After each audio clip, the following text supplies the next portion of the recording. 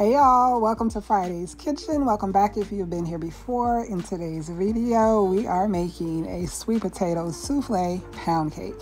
Yes, y'all, this cake is so good. We have marshmallows, we have sweet potatoes, we have glazed pecans, we have a brown sugar glaze. If you are interested in seeing how I made it, stay tuned. Also, while you're here, I ask that you please take a moment, look down below, press that red subscribe button, join our family, and come back for some more recipes. All right, y'all, here we have all of our ingredients for the cake. Up first, we have 3 cups of cake flour, 1/2 teaspoon of baking powder, 1/4 teaspoon of sea salt, 1 teaspoon of ground cinnamon, 1/2 teaspoon of ground nutmeg, and 1/2 teaspoon of ground ginger.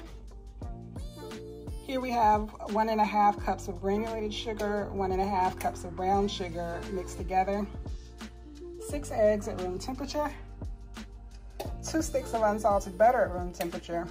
Here we have 1 cup of mashed sweet potato. These are fresh sweet potatoes that I actually baked in the oven myself. We have 1 cup of buttermilk at room temperature, and then we have 1 cup of small marshmallows. To this, we will also be adding a tablespoon of vanilla extract. We are going to start by preheating the oven to 325 degrees. We are going to start by adding the 2 sticks of butter to the mixer.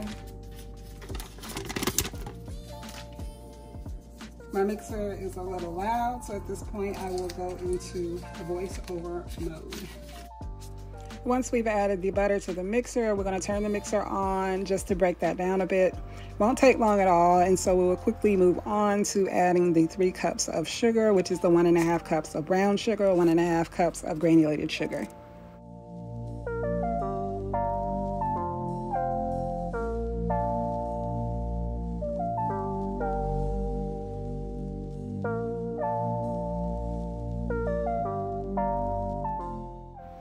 Once I've added the sugar to the butter, I typically let the mixer run for about 10 minutes, so I speed it up for the sake of time in the video. But just know that once you add your sugar to your butter, just let the mixer run for about 10 minutes, long enough to break down those sugar crystals.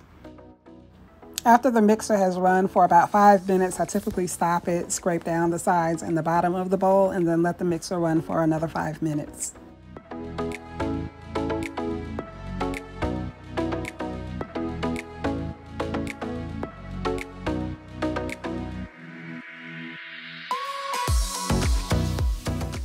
Now that the butter and sugar are well combined, we are now going to begin to add our eggs one at a time. Once I add an egg, I let the mixer run long enough to break the yolk and wait for the egg to start to incorporate with the rest of the mixture a bit.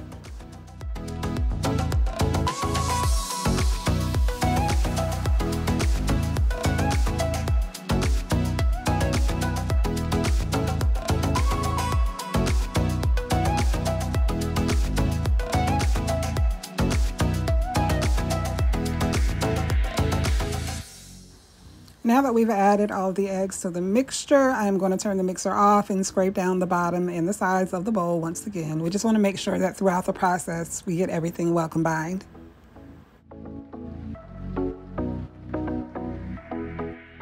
Now that we've turned the mixer back on, we're now going to add the 1 tablespoon of vanilla extract.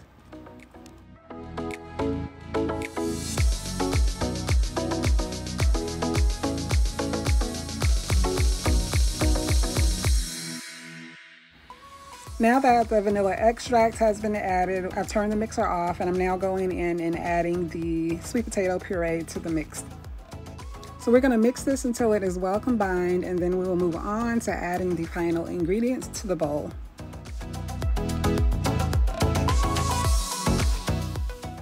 All right, so now we are moving on to adding the flour mixture and the buttermilk to the bowl. So whenever you're adding milk to a cake, just remember to always start with your dry ingredients first and end with your dry ingredients. So what we're going to do here is add about 1/3 of the flour mixture to the bowl. We're going to mix that up well, and then we'll add half of the milk. Once we blended the milk in, we're going to add another 1/3 of the flour mixture, then the rest of the milk, and then we'll finish with the rest of the flour mixture. So dry, wet, dry, wet, dry.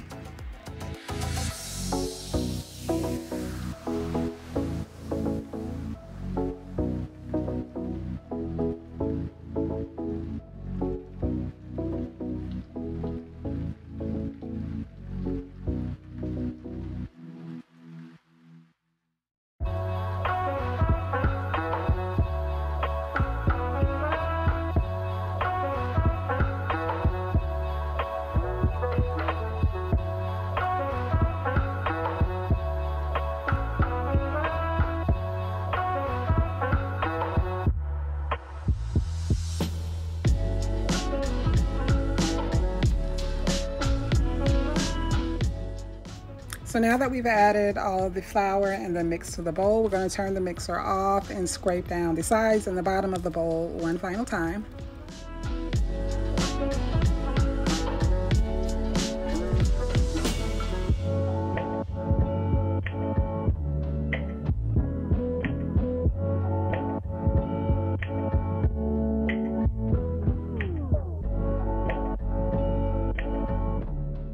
Here we're turning the mixer on for one final mix. Once we're done with this, I'm going to remove the bowl from the stand mixer, and then I'll come back and show you guys as I fold the mini marshmallows into the batter. All right, y'all, so here is our cake batter, and we are just going to fold in the marshmallows.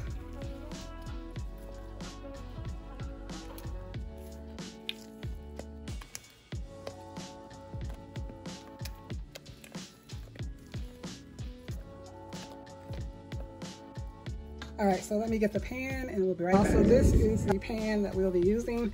I'm gonna start by spraying with some pan baking spray.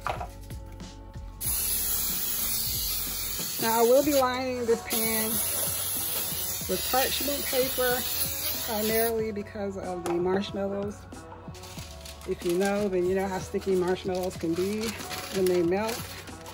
And I do not want my cake getting stuck in the pan because of marshmallows.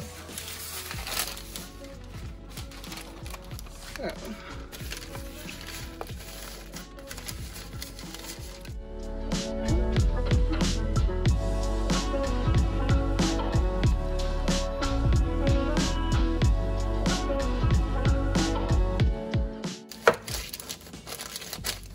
So now our pan is lined. I'm gonna go in and spray a little more pan.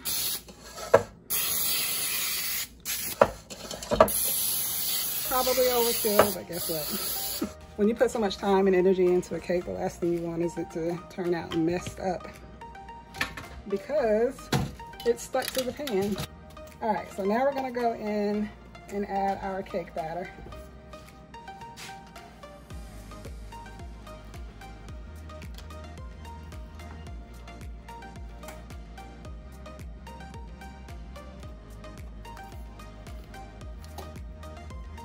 See those little bits of sweet potato? This is gonna be good.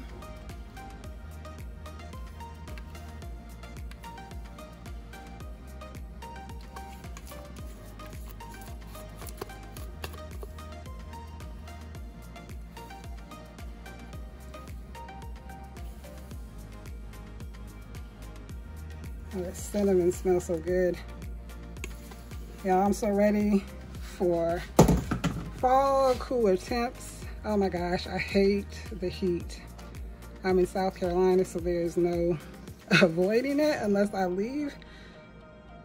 But yeah, I'm so ready for cooler temps and all the fun that comes along with it. So we are going to place the cake into a 325-degree oven, and we are going to start by baking for about 1 hour and 15 minutes. While our cake is in the oven, we're gonna go ahead and get started on the brown sugar glaze. So this is really simple.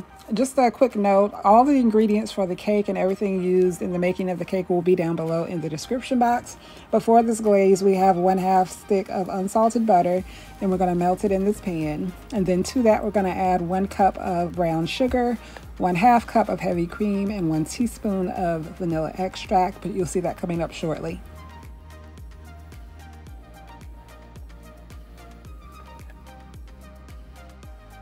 Now that the butter has melted, we're gonna go in and add the 1 cup of brown sugar. Then we're gonna give that a little mix.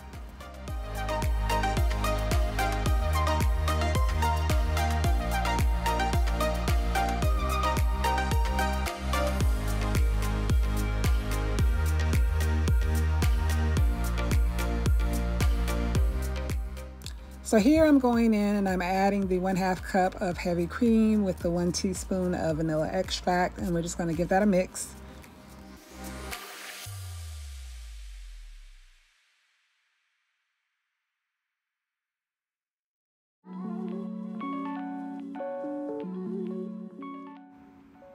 So now we're going to leave the pot on the stove and just kind of let it do its thing. It will begin to boil shortly. I will come in and stir periodically, but we do want it to get up to like a rumbling boil before we stop. Basically what we want to do is give the sugar crystals a chance to dissolve so that our glaze isn't grainy.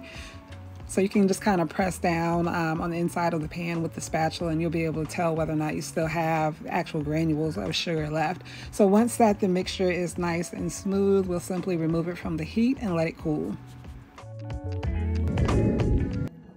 All right, guys, this is our cake right out of the oven.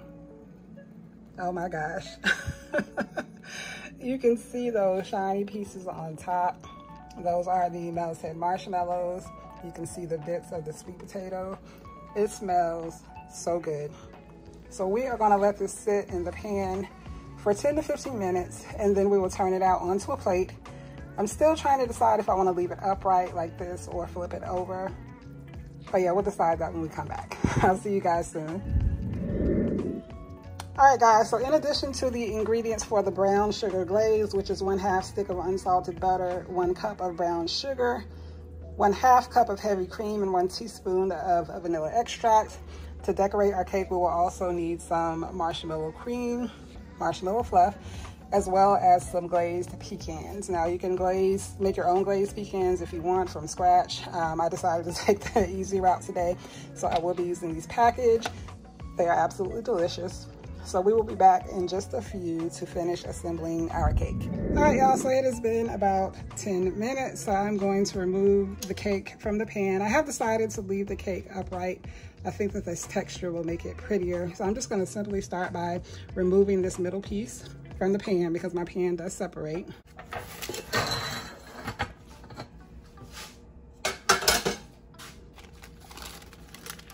Take our parchment paper out. All right, so we're gonna flip the cake twice. I'm gonna flip it onto a plate first, and then I'm gonna flip it back over onto the cake board upright the way that I want it.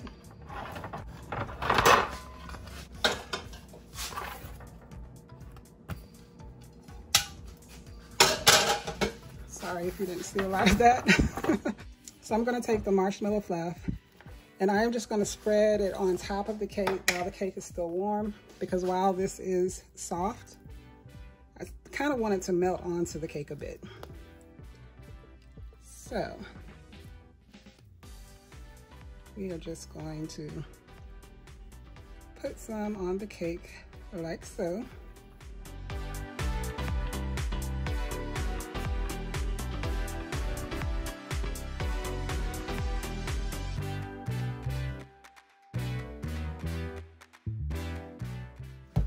So as the fluff starts to melt, and you can already look at it and see, maybe you can't, but I can see it getting shinier, and that means it's warming, and so it's starting to soften. And as it does that, I will go through and help it along, kind of spread it out the way I want it spread out. But for now, we're just gonna leave it, let it soften some more, and then we'll come back.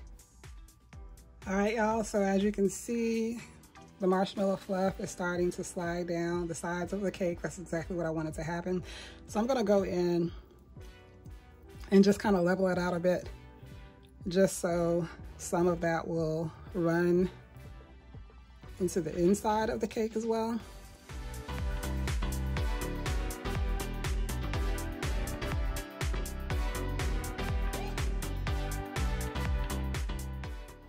As you can see here, I'm also going in and adding a little more marshmallow fluff to different areas of the cake.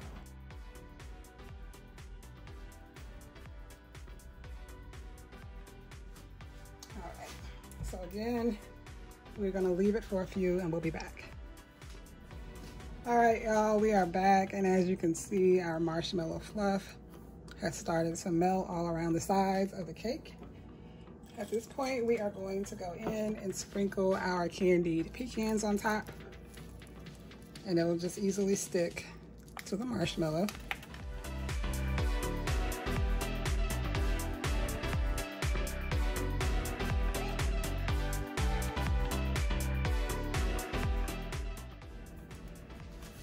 So now the finishing touch will be to drizzle some of our brown sugar glaze on top.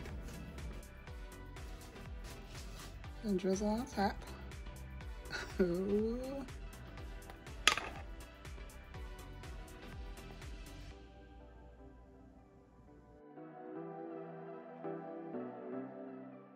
Since the cake is still warm, the marshmallow and the brown sugar glaze is all just going to kind of melt in together.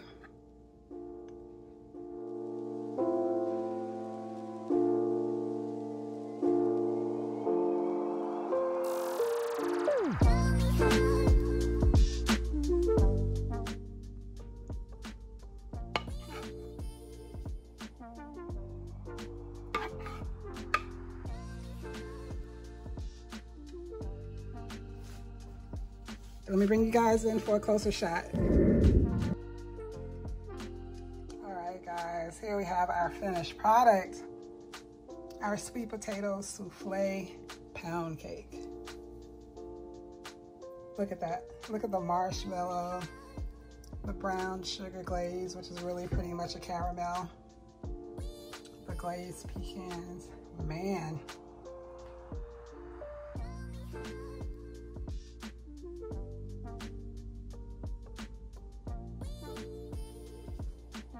All right, we're gonna let this sit out for just a few, and then we'll cut a slice so you guys can see the inside.